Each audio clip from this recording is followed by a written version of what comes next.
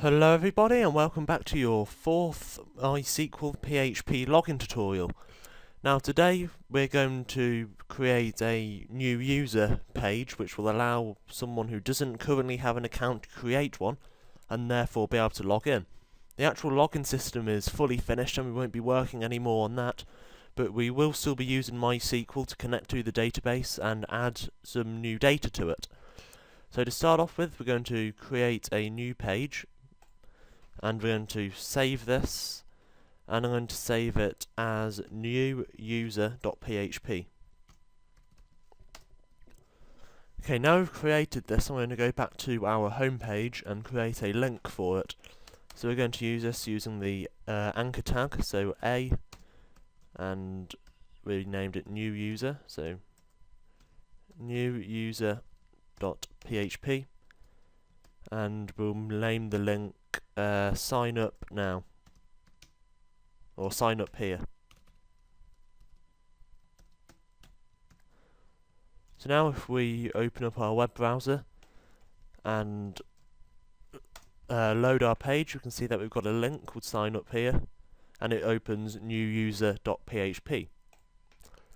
So now what we're going to do is start to code new user.php. So start with our PHP tags.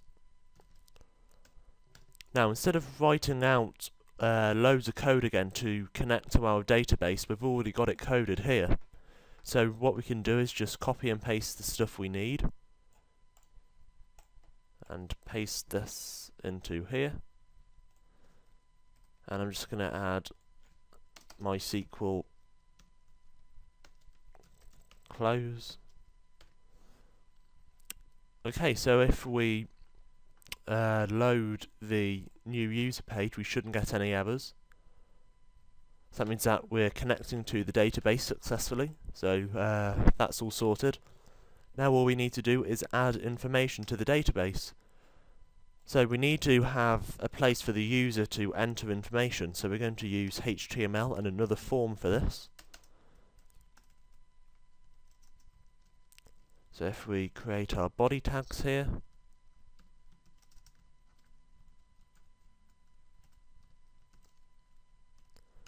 and we can have a header,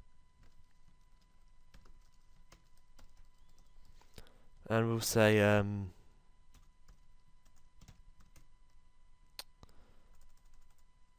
we'll just say sign up.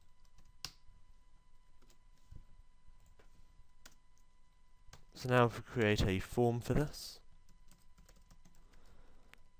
and the action is going to be equal to new user.php because we're sending it to itself to use on this page,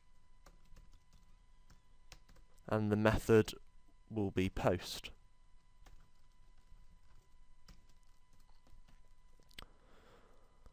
So if we have them enter a username, and for this we're going to have an input type of text, and we'll name it user. And we'll do similar, except we'll create it for a password, so the type's going to be password, and we'll name it pass, and we'll change this over here to password. And by the way, if you want to just copy a line and drop it down like I did, that's Control D in Notepad++. That's just a quick tip for you. And now we're going to need a button to submit the form. So input type this time will be submit, and we'll set the value equal to sign up.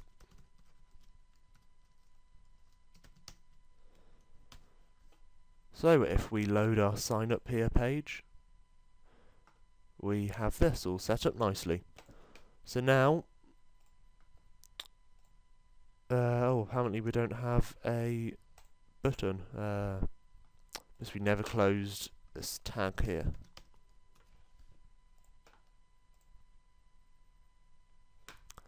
And I'll just add a line break in here.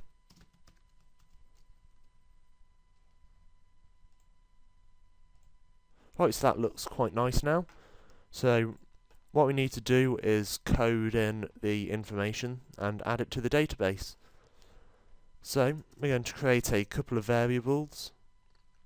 So we'll call this one user, and this will be equal to $_post because we posted the variable, and the name for that's user. And we just need the same again for pass, and we'll name it pass over here. Now to insert the information we need to do it using a query. So if you remember from over on the login.php page, to do that we use the function MySQL_query. Now in a query we start off with double quotations, and we're going to use the keyword insert, and we need to tell it where we're going to insert it, so into.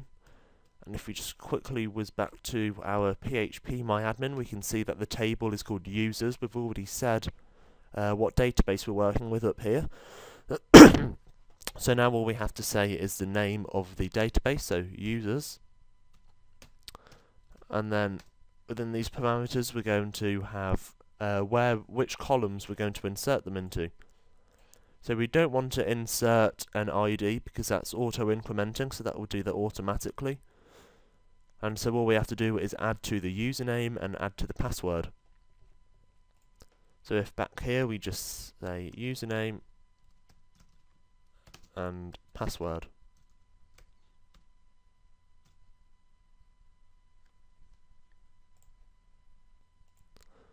Right, so now we've said what columns we're going to insert them into, we need to say what values we're going to put into the columns of the table.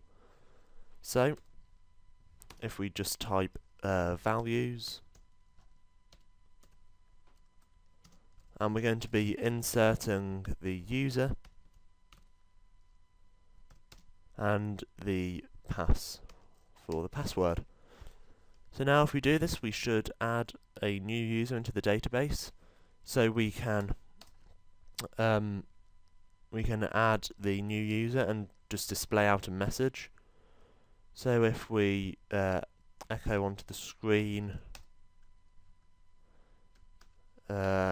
user created successfully.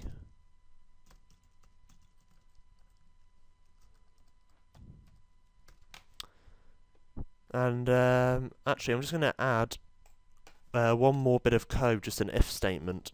And all I'm going to do in this is check that the user has entered some information in all of the fields, because if they press submit and there's no information entered, they'll get an error. So to do this we use the function isSet. So we're checking if isSet the posted data of user and isSet post pass.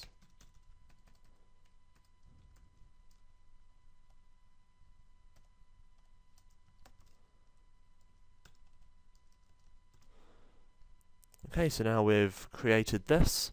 What's going to happen is first of all we're going to connect to the database, and once that's happened the user can enter a username here and a password, and as long as they've entered something, which is checked by this if statement that we just created, if it has been entered, a query will run, and this query will insert the data that they entered into the table users, and it will enter the username and the password into the column username and password.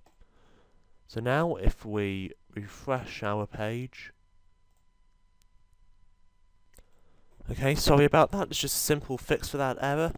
What we did was we created the if statement to check if it's set down here, when we need to create it above the username and password where we get it from down here. Otherwise we just get an error, and if we just do this it cancels that error out and it all works fine. So now we've moved that up here, we can refresh the page and no problems. So just before we run our final program we just need to put these variables in single quotes, which we never did before, which if we don't do it won't work, but as long as we put them in single quotes they will work. So now if we press sign up enter some information. So I'll put TheKasattack and I'll just use 12345. 12345. Sign up. And here, user created successfully. We can reopen users. And as you can see, we have our 3 users with TheKasattack and password 12345. You might be wondering why it's ID number 6, and I don't know why it does this, but if you create a user, so if it was number 3, and then delete it and then add another, it still counts it as number 4. So I'm sure that if you do this correctly it will work, but that's just because I've been playing around with this and just changing bits of code. But I hope this works properly for you, and but anyway, as you can see, it has created the users TheKasattack with password 12345, and this should allow us to log in. So if we go back to our home page and log in,